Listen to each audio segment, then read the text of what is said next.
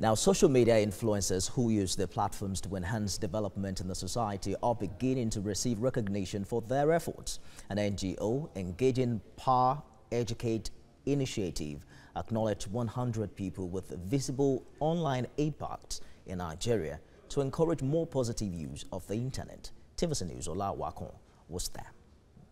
With the proliferation of the social media platforms, the society has been faced with a mixture of positive and negative impact through the internet. Due to diverse interest and disposition of individuals who operate on the social media, fake news is competing with and sometimes seems to have upper hand over credible information. But the situation can be controlled if more people utilize the social media for positive cause. Ngozi Udofia is a social media influencer who uses her platform to give a voice to widows and orphans in rural communities. We have people that we call widows without children in our project.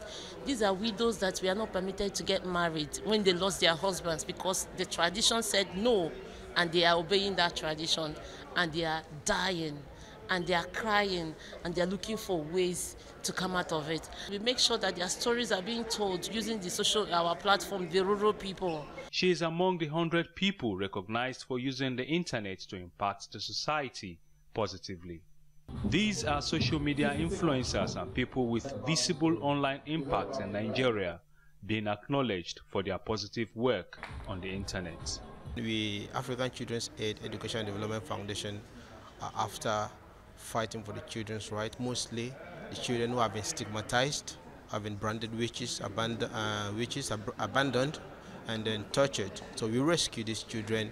The award is not just about receiving something to hang somewhere, but a reminder that whatever little effort we put towards helping people is appreciated.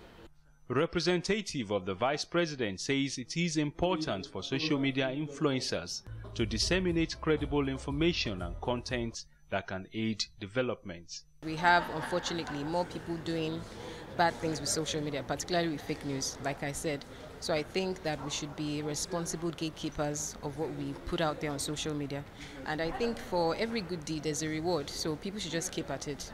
Organizer of the Social Media for Social Good Awards says the idea is to encourage more people to use the internet for positive things. If you can't regulate the space and stop negativity, why don't you honor, recognize, amplify positivity? Such that people have come here today and said, well, next year my picture will be the one on this. You see what we are doing? Now they want to do good so that they can be recognized. That's the idea. More people who want to do good, and they will now start affecting more people in their spaces. With programs of this nature, it is expected that the spread of fake news and negative content on the internet will subside. Ola Wakon, TVC News, Lagos.